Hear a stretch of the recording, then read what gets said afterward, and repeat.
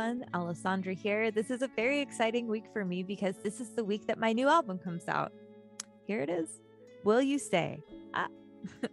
And I made a little presentation about the making of the album so you can see a little bit behind the scenes. And before I start that, here's a little excerpt from the liner notes. This is a collection of songs made to aid the alchemy of a broken heart.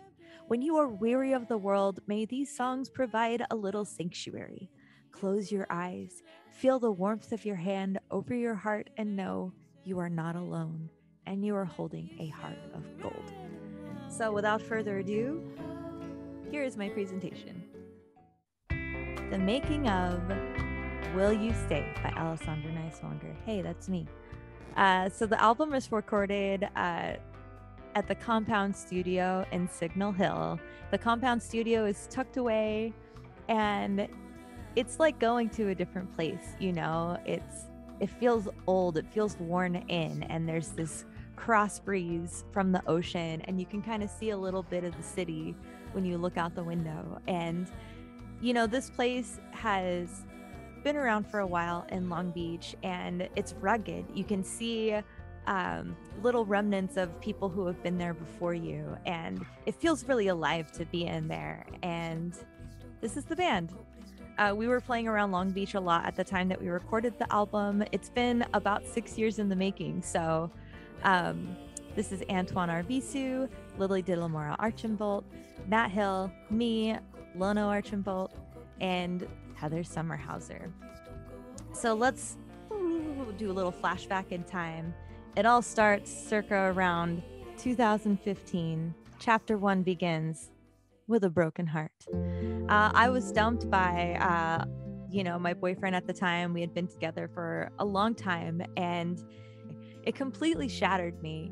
And, you know, someone who I thought I would be with forever just kind of left me. But, you know, it was the right thing. We had grown apart, and you know, sometimes you never know what is truly a blessing or a curse. And at that time, you know, I didn't know what I was going to do, but, you know, I was severely depressed afterwards. And there were all these little moments that were like little signs that there was different things to come. And I had this moment where I was driving down 7th Street in Long Beach feeling really sorry for myself, and I saw this sign where DEX Records now stands, and at the time it was this little flower shop, and I looked up, just glanced up from my car at a red light or something, and it said, "It was all just a dream."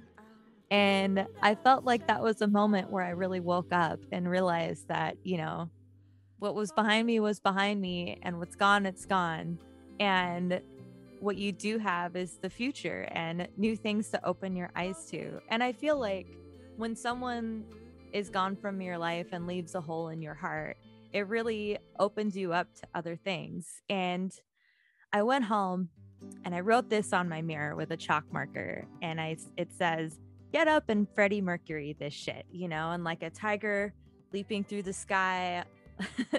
I just kind of tried to rebuild my life, and I started writing songs. And this was one of the first videos I posted when I wrote a song called I Know Better.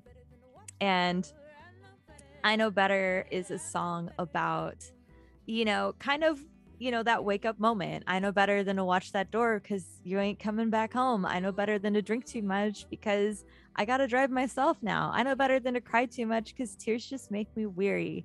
And you know, the song goes on, and that song really captures a lot of what this chapter was for me. And, you know, eventually that song actually got cut from the album, but it really has the spirit of it. Maybe someday I'll release it, but it wasn't quite right after, you know, things grew. And, you know, in the space where there was one relationship, a lot of friendships deepened and grew. And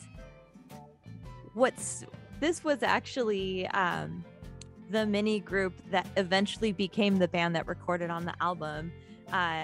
Lily, who sang on the album, but also Tess Shapiro, who I sang with in the Dibbells, sang with us at that first show. Also not pictured was Patrick Okonski on drums, and Lono Archambault on bass. And in this video, we were actually singing a cover of King Crimson's I Talk to the Wind, which, top secret, we might be playing at the show on Saturday when we release the album. And another really important friendship was my girl Heather Sommerhauser.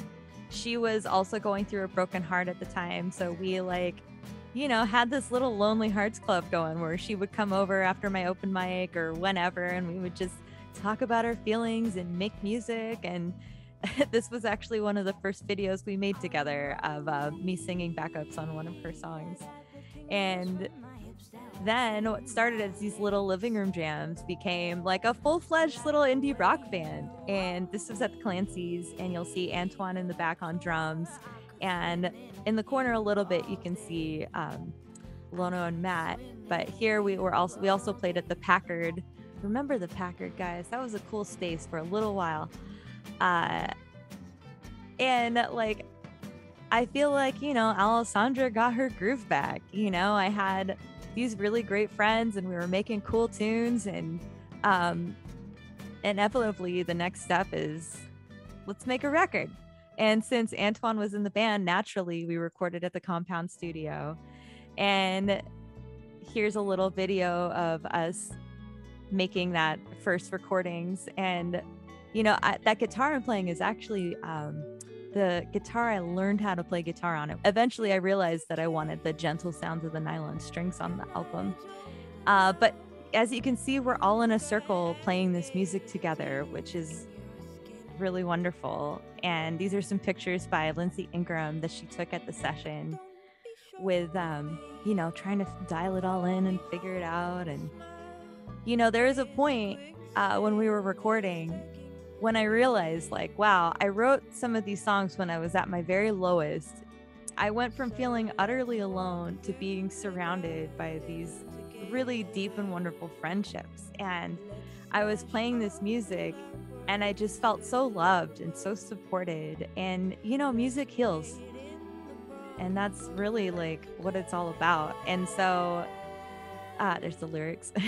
And so we started the album at that time with us all playing together, as in the session. And we have LiliandLono, who are two of the most gentle, delightful, spirited people that you could have the pleasure to have in your life. They have really great music taste. That's why they're DJs, and they're going to DJ at my album release show. And Lono just has this really wonderful sensibility. They're in love. This actually, if you look, if you get the CD, this is actually the picture that's on the disc. Oh, there it is. And I feel like their love is something that's really grounding to be around. And, Lono has this sensibility on the bass. It's got this like slinky bump to it that's really fun to play with, And Lily has this soft, ethereal voice that has the most unique, beautiful texture. And when I first met Lily, we were playing at Viento Yago together, and she was in this band called The Year Zero. She's just the best. And then Heather, my gal pal, we have just been on this musical journey together ever since. We sing on each other's songs, and she has this really powerhouse voice with wonderful technique. And she released a new album last week called Remember the Magic, which is an 80s throwback synth pop album that you should totally check out. But back to the album, Heather and Lily singing together is, it's really powerful. And there's a lot of listening happening because, Lily's a little softer. So singing with Heather makes her sing a little stronger, and Heather's a little stronger, but she can like be more delicate and a little softer when she sings with Lily. So it creates this really wonderful thing. I'm going to say wonderful a lot because that's what these people are. They're wonderful to me. And, when we originally started recording the album, we did a session with Lono and Antoine, which is drums, bass, and me, to try to do the core tracks and then add on vocals and guitar and other things later. But we really realized that the vocal arrangements were like such a heart of the album that we redid everything, and we pulled out the drums and just had, you know, Lily and Heather, Lono, Matt, and me playing together, so there could be a little more tenderness, and the vocals could really actually lead this project, which, you know, you don't typically record the drums later, but in this case we did, because these shining vocals need to be heard. And Antoine is just a cool dude. We've known each other for a really long time. I remember going to his studio when I was studying audio engineering at Long Beach City College, and he, you know, he's loves to like hang and share stories and wisdom, and he's a keeper of the space, and he really let me take charge and do my own thing there in a way that, like, you know, wasn't typical of what he does, but he was really open to it, and we had a lot of heartfelt discussions talking about the directions this album would go. And it was really cool that he let me kind of take charge and do my thing, you know. And then there's Matt. He was playing with my now boyfriend George, who's wonderful and amazing and supportive, and my life would not be the same without. Matt and George were in a band called Janie, which was like this indie rock Americana band. And I just loved that band so much, and Matt's songs and the tone of his guitar. And there was something raw about the way that he played guitar that was like, it felt like something that was within myself that I wanted to unleash. And becoming friends with Matt was like permission that I could make that kind of music. You know, I could have like a fun, loud rock guitar on my album. And, you know, after a while, we kind of like put the songs to rest for a while. It was like an unfinished project for a really long time. And all of a sudden, you know, a year goes by, 2 years goes by, a pandemic goes by, and all of a sudden it's been like 4, 5, 6 years since we started the recordings. And during the pandemic, I came back to these songs, and at that time, it's like old feelings had rested long enough, and it was really time to finish this album and share it with the world. But it still felt like there was something that was missing. It had heart. There were good songs. There were good takes, but I wanted to build like this musical, whimsical universe for these songs to live in. So, you know, I had met a lot more friends since then and had some old friends to call in, and we did a few pickup sessions adding some other magical things. And R. Scott, what a classy guy. What a classy guy that R. Scott. He really has this wonderful musical sensibility. He's a great listener. He played piano and Hammond B3 organ with a Leslie speaker on the album, and the album wouldn't be the same without him. He really has this tenderness in the way that he approaches, you know, adding to the songs, and, you know, it felt like he had been there the whole time, and I'm really proud of what he added, and to call him a friend and have him on this album. And since then, like, he's also released a musical based on the Beatles conspiracy theory that Paul is dead, which is delightful. You should check that out. And then he has a new album that just called Abstractions, which is this really dreamy, what do I call it? Kind of ambient album that I listen to quite frequently when I need to simmer down. So definitely check out his music and compositions too.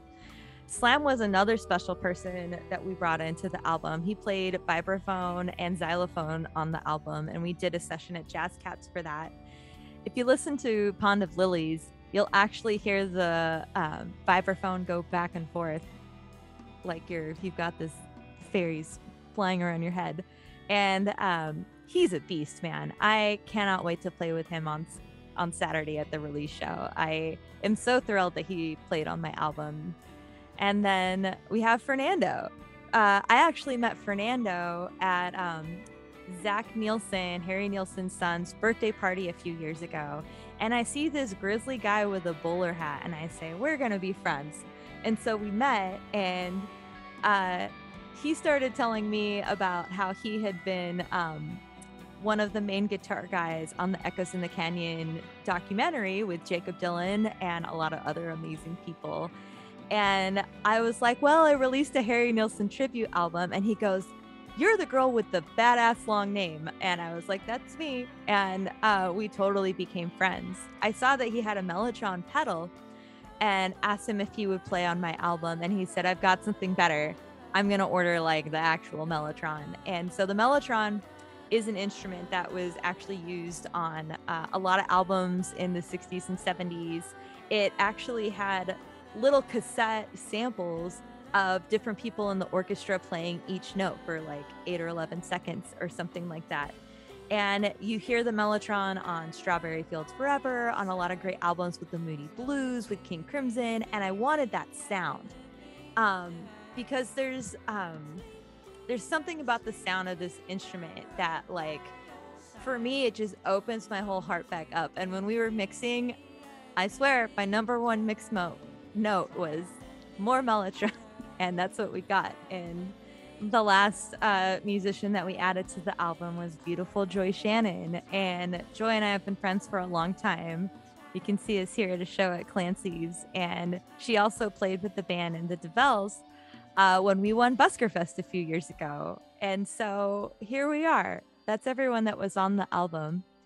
And now we have an album. Now we have an album and a high five.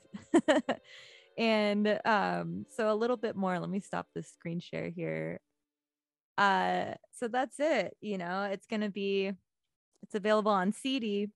There's a little fun moment in the CD where if you open it up, it's like there's this beautiful picture of Lily and Aaron holding hands. You know, will you stay? It's about those relationships, but it's also about your inner demons. So we have this fun picture too, which I think is great. It's got 7 songs on it. Then there's also a cassette, which is green, and I think this is just the coolest. And there's a bonus song on the cassette, which isn't on the CD or the digital downloads, which is a cover of Cake's Love You Madly. And we're doing a release show Saturday, June 18th at Rancho Los Cerritos. I want it to be a dreamy garden experience where you hear the full sounds of the album with the Mellotron, with the vibraphone, with the lush harmonies in this green, beautiful environment. And tickets are on my on the Eventbrite page, which you can find in my Instagram bio, in the on my website. I'm putting it out there pretty hard, so you should be able to find it. If not, holler at me. And or if you don't live close or aren't available, the album will also be available on Bandcamp. Or if you live locally, just holler at me. I can make a delivery. So that's it. Thank you for listening and hearing a little bit about this album. Take care and rock on.